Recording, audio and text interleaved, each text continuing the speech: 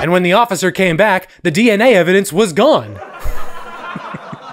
Hey, all you kids out there, welcome back to the Deep Discog Dive. We've got a great show coming up for you today. Our contestants are all here. Look at them. They look like they could eat any item off the Dunkin' Donuts menu and live to tell the tale. Contestant number 1, first question. Give me your favorite US state abbreviation, your favorite note of the major scale, and your favorite model of car made by Kia. Oh my gosh, this was my favorite question growing up. Today, we're talking about De La Soul. Let's dive in. It's really them. The day, the law, and the soul. Amityville, Long Island, New York, 1987. 3 cool cats met in high school: Kelvin Mercer, David Jude Jolicoeur, and Vincent Mason. They started hanging out, kicking back, and making music. Their stage names all came from in-jokes. Kelvin's was Postonus, his DJ name Soundsop, spelled backwards. David's was Trugoy the Dove. Trugoy is yogurt, David's favorite food, spelled backwards. Vincent's was Pacemaster Mace. Unfortunately, this is not Essam Retsamesap spelled backwards. Pacemaster was a substitute for DJ, and Mace was a shortening of his last name. Vincent has also said that he thought of Mace as an acronym for making a soul effort. In later years, though, he would also have the nickname of Maceo, and that one has seemed to stick more, so it's what I'll call him from here on out. The group's name was De La Soul, which translated to From the Soul and comes from an old Stetsasonic song, Rock de la Stet. Speaking of which, their first demo tape, Plug Tunin', found its way to producer Prince Paul, who was the leader of Stetsasonic. Paul liked what he heard, and so he and the trio met up to flesh out Plug Tunin' and other songs. Soon enough, De La Soul were signed to Tommy Boy Records off the strength of a 3-track demo, including Plug Tunin'. They got the green light for their first album, which would be co-produced by Prince Paul. The early concept for this album was music beamed down from Mars via 3 microphone plugs. This idea did not come to fruition, but it did give the trio another set of nicknames. Kelvin was Plug 1, David was Plug 2, and Vincent was Plug 3. In March 1989, De La Soul made their debut with 3 Feet High and Rising, my favorite combination of height measurement and elevation status. Okay, first, I gotta say, the production on this thing is dense. It feels like these 4 guys pulled bits and pieces from every album they had ever heard in their lives. If you do listen to this one and are interested, it's definitely worth checking out the full list of samples. It's remarkable where and how these guys pulled from other songs. The magic number sounds like the opening credits to a classic Nickelodeon show, and it combines the melody from Multiplication Rock with a Led Zeppelin drum beat. Buddy is a giant posse cut with members of the Native Tongues, a collective De La Soul were a part of. Jungle Brothers, Queen Latifah, and Q-Tip. He sounds good here, though I kinda hope he finds his own group, his own tribe, if you will. I don't know what he'd call it, though. Me, Myself, and I was the record's most popular song. The lyrics are about denying labels that others put on you, and it's got this sick as hell synth line on the chorus. It's just me, myself, and I Know has Postonus and Trugoy hitting on this girl, and it jams together danceable samples from Otis Redding, Sly and the Family Stone, and Steely Dan? Oh, I love Steely Dan.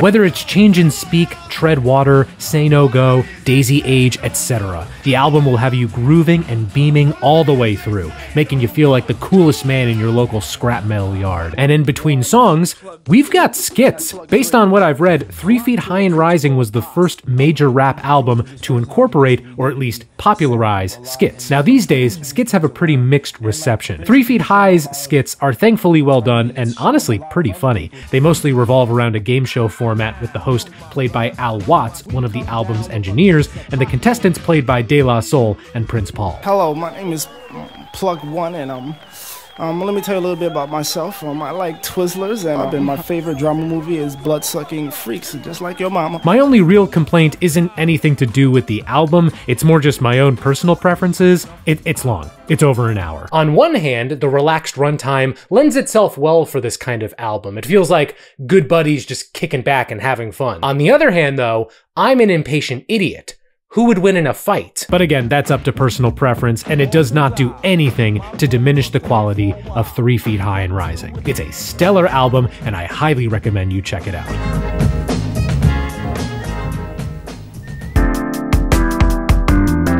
De La Soul's debut album rose way past 3 Feet High when it was released. Audiences loved it, critics loved it, Me, Myself, and I was a pretty big hit. It also led some to coin this as the start of the Daisy Age, named after 3 Feet High's closing track and standing for Da Inner Sound Y'all. Plus, it made them prominent representatives of the native tongues, which gained even more prominence when other members put out successful albums. Despite the praise and platform though, De La Soul found plenty of frustration on the path to fame. Remember Me, Myself, and I from a minute ago, and how that was about rejecting societal labels? That wasn't made up. A lot of people looked at De La's attire and overall vibe and said, oh, these guys are hippies. This was a typecasting that the group wasn't too fond of. Say plug 1 and 2 are hippies nowhere, not that's pure plug 4. A big turning point was when they performed on the Arsenio Hall show in 1989, and he introduced them as such. I like to call them the hippies of hip-hop. So what? They just wanted to live honestly and freely. Sue them. Lawyers representing the mainstays of the Turtles filed suit on July 13th in U.S. District Court against the members of the popular rap trio De La Soul. You see, the track Transmitting Live from Mars happened to sample a little bit of You Showed Me by the Turtles, and for whatever reason, that sample was not cleared. No matter how you toss the dice, it had to be settled in court. The only one for them was a win, and a win for them, so happy together. This court win was not just a bummer for De La Soul, but it was also a precursor to a much larger case that would effectively change how sampling could be done going forward. But hey, even with some roadblocks, De La Soul were still living large, and when it came time to record 3 Feet High's follow-up, they wanted to subvert expectations of what they were. And thankfully, Tommy Boy Records was pretty supportive of their efforts since 3 Feet High was such a success. In May 1991, we found out that De La Soul is dead. So that's a fun title, right? Ladies and gentlemen, I'm so excited to announce my next venture. My total demise. Many people saw 3 Feet High as a rebellion from the rap music of the time, but that wasn't really an active goal of the group when making the record. De La Soul is Dead, on the other hand, wears that subtext proudly, especially the cover art that shows dead daisies. As I've said before, I'm always eager to hear an artist's immediate follow-up to a very successful record, especially if they use the opportunity to get freaky. De La's second album does not get freaky. It's still very heavy on sampling, and in many places, it's as fun-loving as ever. The first real track, Oodles of O's, has this woozy bass line that unnerves me, but also kind of hypnotizes me. It also has a rhyme scheme where basically every line ends with a word that ends in an O sound, thus giving the song its name. A roller skating jam named Saturdays is this disco-infused party track. It's the most upbeat song on here. I also love how it samples Frankie Valli's Grease. No need to talk, Luke just walked in.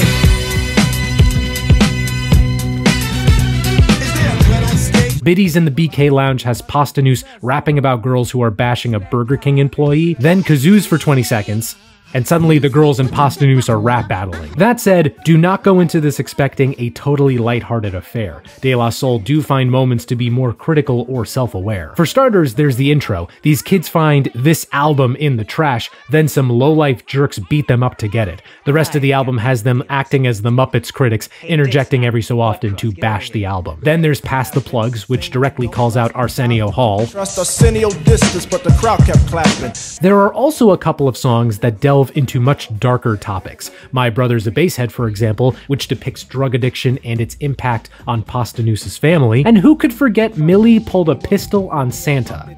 Seriously, it's hard to forget. It's a story about a girl who takes revenge on an abusive father who works as a mall Santa. It's surreal, it's twisted, but it's delivered with enough levity to not be a major buzzkill. Overall, De La Soul is Dead is worth checking out, but its main value to me personally is that it's a reflection of the impact of 3 Feet High on the group.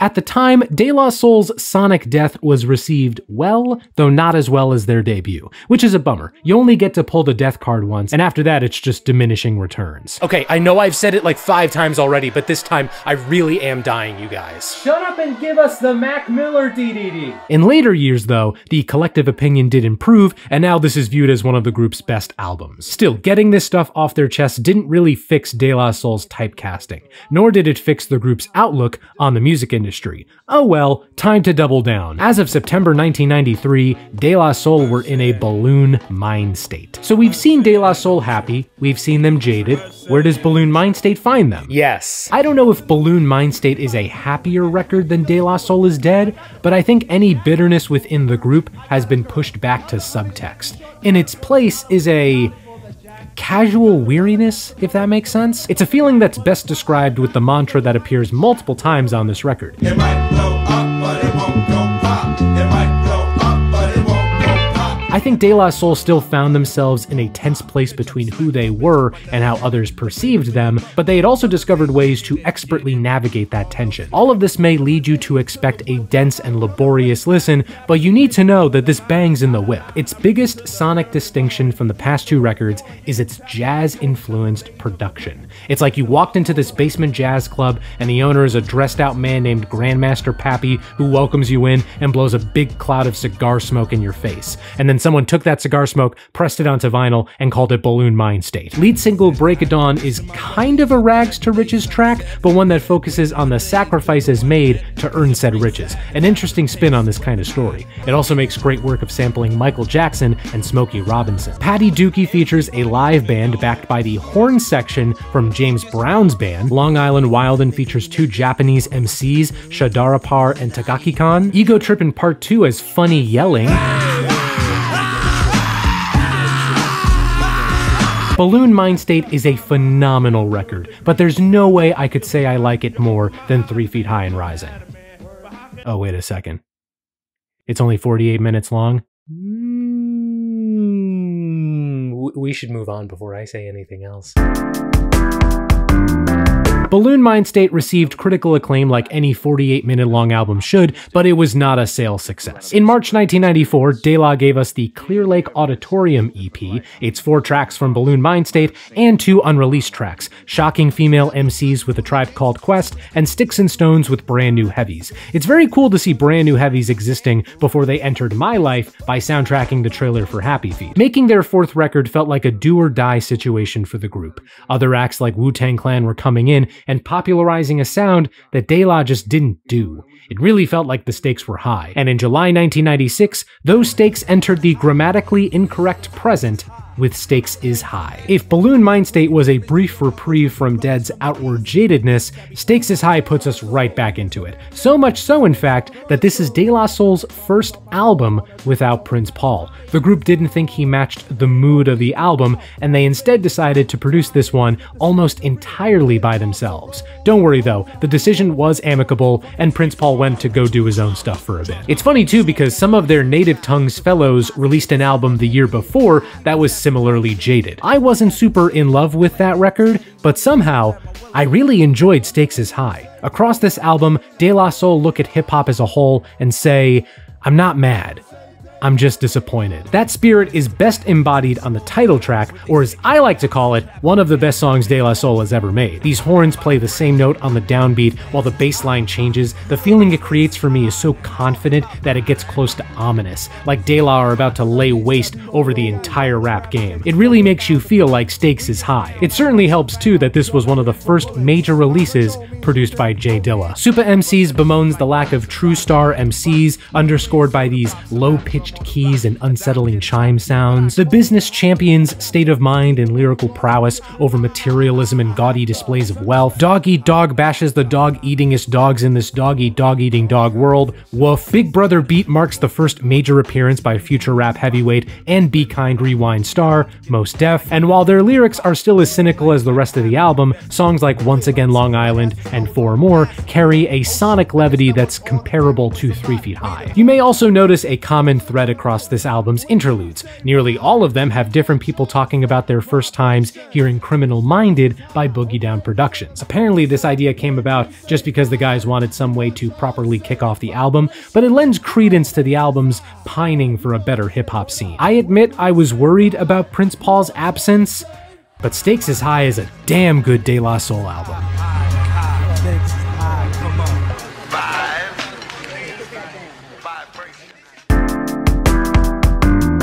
Stakes is high, reviews is high, sales is not high. De La Soul's fourth record continued their streak of immense critical praise paired with lackluster sales. It also inspired diss tracks. That shocks me. Imagine these guys ruining your life. Yeah, see, you can't do it. But alas, Tupac's Against All Odds was inspired by feelings towards the ego-trippin' music video. Larry Holmes, flabby and sick, trying to play a hate on my And Treach from Naughty by Nature held a years-long grudge because of a name drop on Stakes' High's intro track. A talker of the word without weed influence, so stick to your naughty by natures and your cane, cause graffiti that are based upon the wax is insane. Later on, De La said both instigating instances were not meant to be attacks. The next 4 years would be pretty quiet for De La Soul. Aside from a good number of shows, the only release from them was Stay Away, featuring Pete Rock and Rob O. But in 2000, De La Soul announced they would be releasing a 3-disc concept album named Art Official Intelligence. Though for whatever reason, this plan for one 3-disc album eventually switched to 3 separate albums under the AOI moniker. And in August 2000, we got the first installment, Mosaic Thump. The cover implies a sci-fi aesthetic, which is new for De La Soul, but hey, that could be cool. Plus, Stakes is High proved De La Soul could have great production without Prince Paul. Does Mosaic Thump continue that trend? No. The production's not bad by any means, but it absolutely feels of its time. It sounds like any sort of party club music you might hear in the early 2000s. During an interview for this record, Trugoy said this was their attempt to just have a good time and throw a big party, which is backed up by the sheer number of guests on here. This is the biggest guest roster of any De La record so far. I think Mosaic Thump succeeds at that for sure, but as a result, I don't feel any strong emotions towards these songs. If you put a gun to my head and asked me for my favorite tracks off this album, I'd probably say Ooh with Redman and Prince Paul on production, Through Ya City, which brings J Dilla back, All Good with Shaka Khan, The Art of Getting Jumped. After that, if you asked me for one more, I would just say, it's been a great run, I'll see you in the next life. Honestly, the real highlights from this album for me are the skits, the 3 ghost weed skits specifically. The setup is that by smoking ghost weed, you turn into a certain rapper, and this is how we get to hear verses from Pharaoh Monk, Phife Dawg, and Black Thought. They're pretty funny. Aside from that though, I didn't hate it, I'm sure plenty of people like it, but I would personally recommend you check out other De La Soul albums before this one. While critical reception was unusually mixed for a De La Soul record, Mosaic Thump did see an uptick in commercial sales. It also got some chart attention with 2 of its singles, and the album itself peaked at number 9 on the Billboard Top 200. And luckily, De La got to strike while the iron was hot, because just over a year later, in December 2001, the second installment of AOI dropped. Bionix. It is effectively more of what Mosaic Thump was giving us, and I am effectively giving it the same reaction as that record, which is, it's more of the same smoothed over 2000s R&B production from Mosaic Thump, and again, most of it was enjoyable on the surface, but didn't leave much. I'm sorry, stop the music. What the hell was that sample? Excuse me. Is this song simply rocking a sample of Paul McCartney and Wings' Wonderful Christmas Time? I am only slightly throwing up in my mouth. Not only am I disgusted by this flip, I am also disgusted by how much I like it. The moon is right after all. Other highlights for me included Baby Fat, Held Down, Am I Worth You? There are also these Reverend Dogood skits that pop up, and they're okay. Though on Reverend Dogood number 3, we get the return of Ghost Weed, where a teenager smokes it and transforms into J Dilla. It's that easy? I think I enjoyed Bionix a little bit more than Mosaic Thump, though it's mostly because the high spots are higher. But again, I wouldn't recommend checking this out unless you've got other De La records under your belt. Bionix carried in Mosaic Thump's steps of having mixed critical reactions from fans and critics, but it also carried in most other De La Soul albums' steps by not selling well. Doesn't help that Baby Fat was the only single released for the album. There were plans to release more singles, but before any of that could happen, Tommy Boy Records ended its joint venture with Warner Records. The master tapes of all Tommy Boy albums released up to that point stayed with Warner Music, and Tommy Boy's artists were shopped around to Warner's different subsidiaries. Soon after, De La decided to go independent and started their own imprint, AOI Records. Said imprint was managed under a division of Sanctuary Records, which was led by Matthew Knowles, aka Beyonce's dad. Their first release after Bionix was in 2002, when they contributed a song to Parappa the Rapper 2? I need to hear you say you gotta believe. If you dream. Oh my god, the absolute taste of this collab. The panache, the ear feel. This game was one of my favorites as a kid, and I had no idea De La ever did a song for it. Very cool. And we must not forget their other classic track from that year, Sibling Rivalries off Dexter's Laboratory, The Hip Hop Experiment. But among their future plans, now that they were on their own, was the third installment of Artificial Intelligence. And in October 2004, we did get that third AOI record, though the title could have used a spell check. The Grind Date in October 2004. So let's make this clear right off the bat. This is an AOI 3. This album was initially going to be AOI 3, but as the project developed, the gang decided to make it its own thing. Thus, De La Soul ended up being the 2000s rap equivalent to Sufjan Stevens, moving on from a multi-album project after only 2 releases. But honestly, I don't mind that at all, because The Grind Date is great. It puts one foot back into De La Soul's retro sample sound, but also brings in a bit of 2000s chipmunk soul. The result is a more modern sounding De La that doesn't veer so far into sounding dated. Not to mention, the group as a whole sounds so much more energized than before. This is the leanest, meanest De La record since Buhloone Mindstate, and I love that for it and for me. Shopping Bags, She Got From You was the lead single. It's another De La song that criticizes wealth and materialism, but this time it's got a beat produced by Madlib. He also produced Come On Down, and he gels quite well with De La Soul. We've also got producers like Jay Dilla again on Much More, Ninth Wonder on Church, and Super Dave West on basically everything else. Oh, and I gotta mention the guests too. Ghostface, Common, Flava Flav, Sean Paul, even MF Doom. He's on the penultimate track, Rock Cocaine Flow, and he sounds great with the gang. I especially love the way the track speeds up and slows down in certain sections. For fam like the Partridges, pardon him for the mix-up. Battle for your Atari cartridges or put your kicks up. The Grind Date is a great project. If any poor soul had tried to convince us that De La had lost it in any way, this album would prove their heresy. The water is 3 feet high and rising. Following The Grind Date, we would have to wait 12 whole years for the next official De La Soul album. Of course, I'm using the royal we there. Back then, I personally was waiting for like Mario Kart DS or something. In a sort of twisted way, this would end up being the most high-profile period of De La Soul's existence since 3 Feet High and Rising, and it all kicked off in May 2005 with arguably the most famous song that De La Soul had ever been a part of. In fact, I guarantee you, after they were done writing their part for this song, spilling that ink must have felt good. In 2005, De La Soul were the featured artist on Feel Good Inc., the biggest hit by fictional cartoon band / Damon Albarn musical project, Gorillaz. The group was brought late into the production of Gorillaz' then upcoming album Demon Days, but were initially planned to be on Kids with Guns. At the last minute though, they looked at Feel Good Inc. and said, you know what this needs? Terrifying laughter. The laughing at the beginning and end was done by Maceo, and the verse was done by Trugoy. I think this verse is a classic by now, right? It certainly feels like it, at least for someone of my demographic. In October 2006, there was the Impossible Mission TV series Part 1, a compilation of unreleased tracks from over the past 15 years. This one is not officially available these days, but you can find it easily on YouTube. The next 2 projects are interesting. You could possibly make the claim that one or both of them are official De La Soul albums. In fact, Wikipedia considers one of them as such. I personally think there's enough setting them apart to put them outside of the canon, but they are still worth mentioning. In April 2009, we got Are You In? Nike Plus Original Run. This project came from a shoe collab De La Soul did with Nike.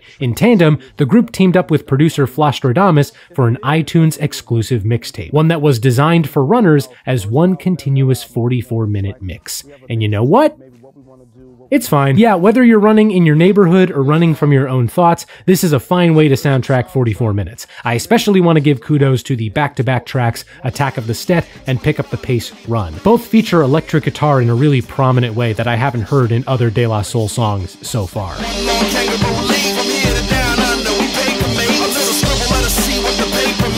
The main things keeping it from the halls of De La Valhalla are its inception as a side project under the Nike umbrella, and the fact that it is also not readily available in any official manner these days. Though again, you can find it with a quick YouTube search. As a quick aside, in 2010, the group reunited with Gorillaz for Superfast Jellyfish off of the album Plastic Beach, really fun track that shows off De La's sense of humor. The second noteworthy project was Plug 1 and Plug 2 present First Serve in April 2012. As the title implies, this record has just Pastanus and Trugoy, with production handled by French producers Chocolat and Khalid Filali. Apparently, the two producers came up with the concept of the record and then invited Pas and Trugoy to fill the roles. Why was Maceo not a part of this record?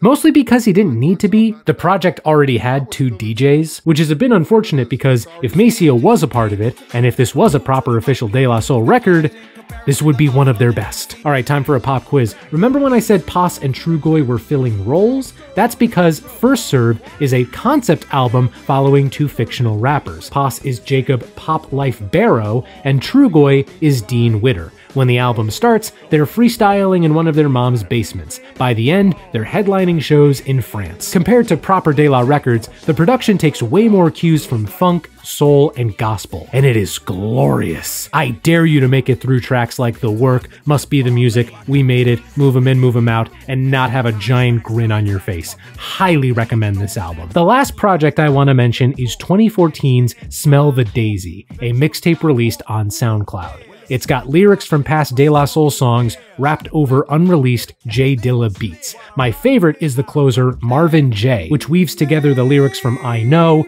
Marvin Gaye's Sexual Healing, and Get up, get up, get up, get up, let's make love tonight. I don't know what that is, and honestly, I don't want to know. I don't want the magic to be ruined. I just think it is wild. In early 2015, De La Soul released a Kickstarter. Yeah, they were going the fan-funded route for their next project. To be honest, I don't remember Kickstarter being a huge thing for music. I remember it being way bigger in gaming. This was going to be either De La Soul's Shovel Knight or their Mighty No. 9. Regardless, the Kickstarter proved very successful, with the project reaching its goal in under 10 hours. In April 2016, as an appetizer/apology for delaying the album by a few months, we got the For Your Pain and Suffering EP. It's a nice little 4-track teaser, though only one of the songs, Trainwreck, made it onto the upcoming album. The only place to listen to the whole thing as of now is on SoundCloud. Oh, we did get one other song from the gang before this new album dropped. Angry Birds Action, the Big Pig Update with De La Soul. Soon the entire cartoon animal kingdom will be under De La Soul's control. De La Soul did a song for an Angry Birds game. It's a cute song, though I wouldn't remember it if it wasn't made for such a bizarre integration. Oh, or for this art. You know, I hope whoever made this art is doing well, and I hope that they're proud of what they made here. Me personally, though, I never want to see this again. I feel like these three things are going to haunt me in my dreams. In August 2016, De La Soul returned with And the Anonymous Nobody. I speak words real good like. This is going to surprise you. A De La Soul album is good, but this one is good in a way a De La Soul record hasn't been good before. For one, the production brings in live instrumentation for the first time since, I want to say Buhloone Mindstate, but I could be wrong about that. It's a shockingly diverse array of songs, taking cues from psych rock and P-funk. Even more specifically, strings. There are string arrangements all over this thing, which I'm always a fan of. You throw strings on in an Arby's, it's gonna feel like a cheesecake factory. All of this production serves to depict De La Soul as elder statesmen of hip-hop. On many of these songs, De La get to look back on their lives and careers, and the results are often quite moving. Royalty Capes sonically rolls out the red carpet, Lord Intended eventually morphs into an unearthed Queen track, Pain has a funny synth line, Here and After sounds like an early 2010s alt-rock jam at certain points, and other tracks like Opener Genesis, Greyhounds, and the emotional closer Exodus demonstrate a mature confidence that makes for an excellent listen. By the way, if you want proof of how well respected De La Soul are across all genres of music, you just have to look at this album's guest list. Snoop Dogg, Jill Scott, Rock Marciano, Damon Albarn, Estelle, Lil Dragon. Hell, in the span of 3 songs back to back, you've got Justin Hawkins from The Darkness, and also YouTube these days, David Byrne from Talking Heads, and Usher, from Usher. Happy Easter, Xbox. And of course, we've got one skit, You Go Dave, which has one of the funniest lines ever on a De La skit. 16 handcrafted songs, sure to inspire and move you. I can't stop dancing! Watch me nay-nay! And The Anonymous Nobody is a great time, one that puts a nice pin on De La Soul's career thus far, and potentially opens the door for a new, exciting era. Sincerely, anonymously, nobody.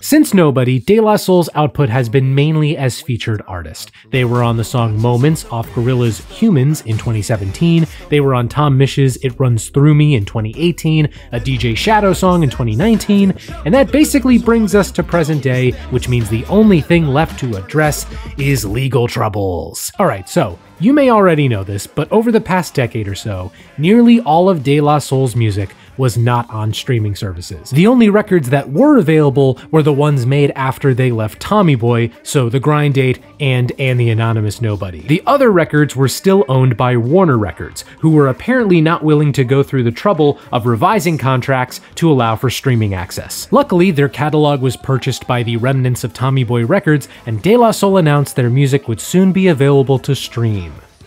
Back in 2019. Once news came out about how De La Soul would get very little in royalties, talks seemed to stall for a few years. Eventually though, the catalog shifted hands again as Tommy Boy was purchased by Reservoir Media, and a deal was struck that pleased everyone as much as possible. And so, De La Soul's full catalog was finally made available on streaming in March of this year. Unfortunately, the return of De La Soul's music came soon after a tragedy. In February of this year, Dave passed away following battles with congestive heart failure. The final De La Soul song to feature Trugoy was Crocodillas off this year's new Gorillaz album.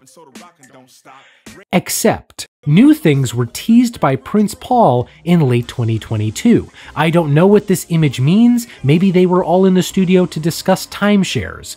But just a few days ago, Maceo revealed that not only was a new De La Soul album on the way, and not only would Trugoy be on most of it, but it would be 2 out of 3 ain't bad. For real though, putting aside my mixed feelings toward Mosaic, Thump, and Bionix, I'm happy any new De La Soul album is on its way. Plus, it's been over 2 decades since Bionix, so maybe they'll be taking a different approach to it? Whatever. Until that album comes out though, you can check out the full catalog of De La Soul, made accessible for the first time in forever. If you want to get into De La Soul, no doubt at all, start with 3 Feet High and Rising, please. After that, my personal favorites were Buhloone Mindstate, Stakes is High, The Grind Date, and The Anonymous Nobody, and First Serve as a bonus. And if you have a favorite De La Soul song, album, related thing, I would love to know what it is in the comments.